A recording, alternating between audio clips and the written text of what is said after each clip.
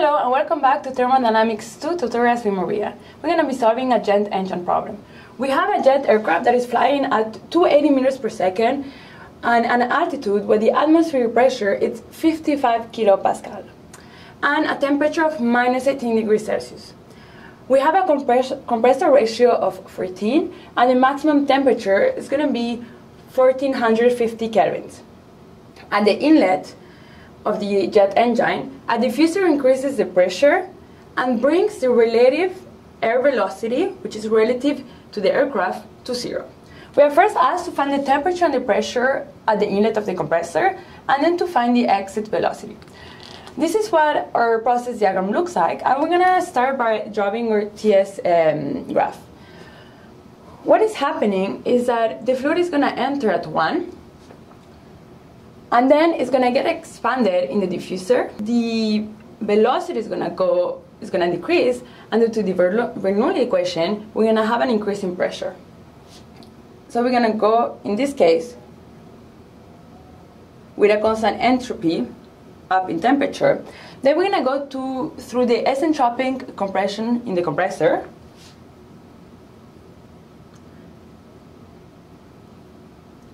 Then from 3 to 4, we are adding heat at a constant pressure. Then we are going to go through the isentropic expansion in the turbine. And in a jet engine, the power produced by the turbine is just enough to drive the compressor and the auxiliary equipment. So the actual net work is 0. And after the isentropic expansion, the remaining hot gases are used to increase the kinetic energy by passing them through a nozzle where we're going to accelerate the flow, and it's going to create a thrust. So the exit velocity is going to be much faster than the inlet, so it's going to make the aircraft move. So in our TS diagram, we're going to go back to 1. This is what our TS diagram looks like. And now we can see what are the values that are given in our problem. We have a velocity of 280 meters per second. And we know we have an atmospheric pressure of 55 kilopascal and a temperature of minus 18. So that is at 1. So the pressure at 1 is going to be 55 kilopascal. And the temperature at 1 is going to be minus 18 degrees Celsius. Then we have a compressor ratio, so RC is going to be 14. And then the maximum temperature at the inlet of the turbine, so after the heat addition, is going to be, so T4 will be 1450 kelvins. In order to solve for the temperature at 2 after the diffuser, we can start by writing the energy equation of the diffuser. We know that the potential energy can be neglected throughout the whole system. Therefore, the energy equation of the diffuser is going to be the kinetic energy at 1 plus the enthalpy at 1 is going to be equals to the kinetic energy at 2 plus enthalpy at 2.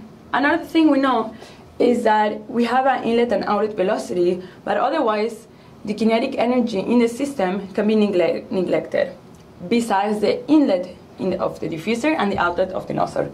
So the kinetic energy at 2 can be 0, and we can solve for the equation of the kinetic energy. It's going to be equals to H2 minus H1, which we can write in terms of temperature.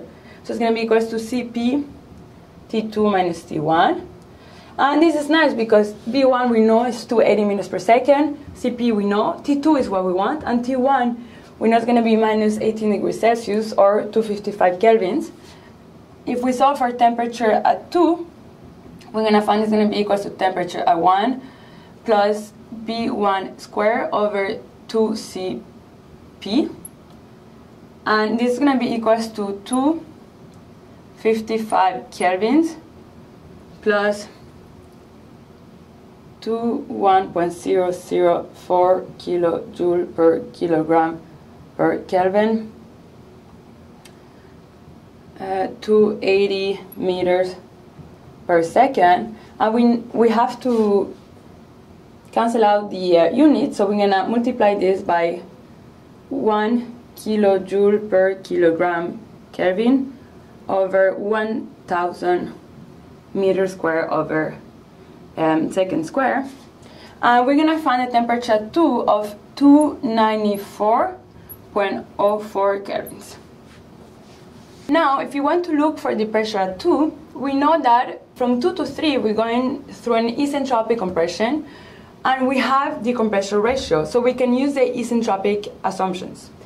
Therefore, we can write T2 over T1 is going to be equals P2 over P1, K minus 1 over K. We have T2, we have T1, we have P1, and we're looking for P2, so we can solve for P2. It's going to be equals to P1 T2 over T1, K over K minus 1. And if we plug in the numbers, P1 we know is going to be 55 kilopascal. Temperature at 2, we just found, so it's going to be 294.04 kelvins over T1, 255 kelvins, so our kelvins are going to cancel out. Exponent 1.4 over 1.4 minus 1. And we're going to find the pressure at 2, 90.55 kilopascal. To find the exit velocity, we can write the energy equation at the nozzle. So it's going to be equals to H6 plus the kinetic energy at 6 equals to H5 plus kinetic energy at 5. We say that kinetic energy, so the velocity at 5 can be negligible. So we can find at velocity at 6, or the exit velocity, it's going to be equals to H5 minus H6, which is going to be equals to Cp T5 minus T6. So we don't have the temperature at 5 nor a temperature at 6. We know that the work net is going to be 0. So we can say that if the work net is 0, then the work of the compressor is equal to the work of the turbine. If we say that, we know it's going to be equals, the work of the compressor is going to be H3 minus H2. It's going to be equals to H4 minus H5. If we write this in terms of temperature, it's going to be Cp T3 minus T2 equals to Cp T4 minus T5. Or Cp can cancel out. We have T4, we have T2, we need to find T5. And T3, we can find it because we know the compressor ratio. And we know this is an isentropic compression, so we can use the isentropic assumption. So if we write the isentropic equation, we know it's going to be T3 over T2 is going to be equals to P3 minus P2 over times exponent of K minus 1 K. And this is going to be equals to the compressor ratio K minus 1 K. So we're going to find that T3 is going to be equals to T2, which we found before is going to be 294.04 kelvins times RC, which is 14, exponent 1.4 minus 1, so 0.4 over 1.4, and it's going to give us a temperature at 3 of 624.99 Kelvin. Now we can go back to this equation and solve for, I'm going to solve it here, for T5. So T5 is going to be equals to T4 minus T3 plus T2, right? Yes. So then T4 is going to be 1450 minus T3, which is fine, minus 624.99 plus T2, which is, I'm gonna write it here, plus 294.04. These are all in kelvins. And we're gonna find the temperature at 5 of 1119.05 kelvins. Now we can write the equation for the nozzle. So we know it's gonna be T6 over T5 equals to P6 over P5 exponent K minus 1 over K.